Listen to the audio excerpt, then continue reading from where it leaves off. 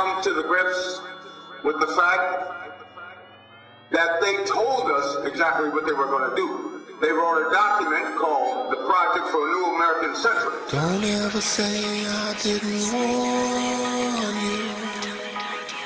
That's about all one can do.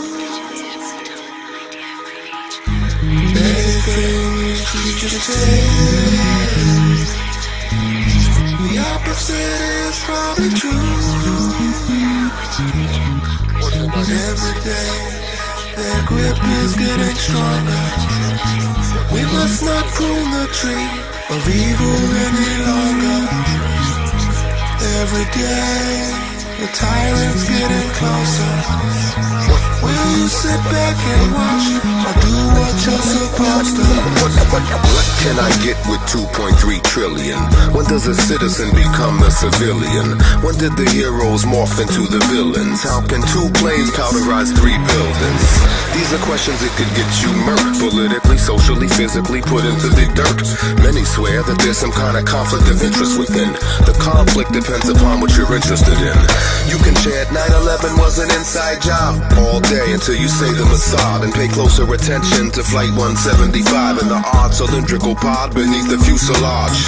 Then it's 2 + 2 level addition after you factor in the flight termination systems. Then flash back to the cash the good rabbi stole, September 10th style, right down the rabbit hole. What can I get with 2.3 trillion? You can get unlimited corporate news. What can I get with 2.3 trillion? You can have any mercenaries you choose. What can I get with 2.3 trillion? You can steal a couple million souls. What can I get with 2.3 trillion? You can get everything under control. The missile they hit the Pentagon with was not an act of randomness. It murdered accountants, bookkeepers, and budget analysts. That side of the building was retrofitted prior to this to withstand bomb blast, a nickname the catcher's mitt.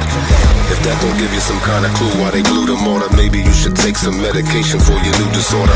If buildings are burning, don't ever trust a news reporter with 267 stories of gruesome slaughter. Don't ever mention Dov Zakim and trillion stolen, much less missile-equipped Boeings even remote controlling. With System Planning Corporation International, the folks to see if you got some buildings you'd like to crash into. But that's impossible without the proper capital. That's why I'm asking you what you would do with unimaginable wealth. So much money you can't delve in it. Enough to buy 10 presidents and 12 senates. What can I get with 2.3 trillion? You can get unlimited corporate news. That's right. What can I get with 2.3 trillion? You can have any mercenaries you choose all night. What can I get with 2.3 trillion? You can steal a couple million souls. Indeed. What can I get with 2.3 trillion? You can get everything under control. Now that's greed. What can I get? What can I get?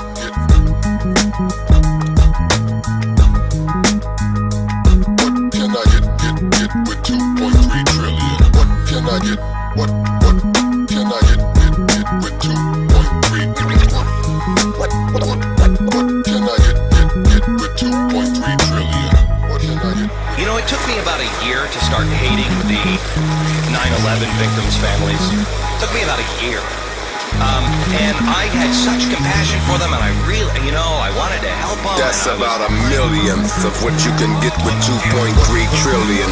Some clown named Glenn Beck fucking with a Pentagon talking point of how he hates the 9/11 victims' families.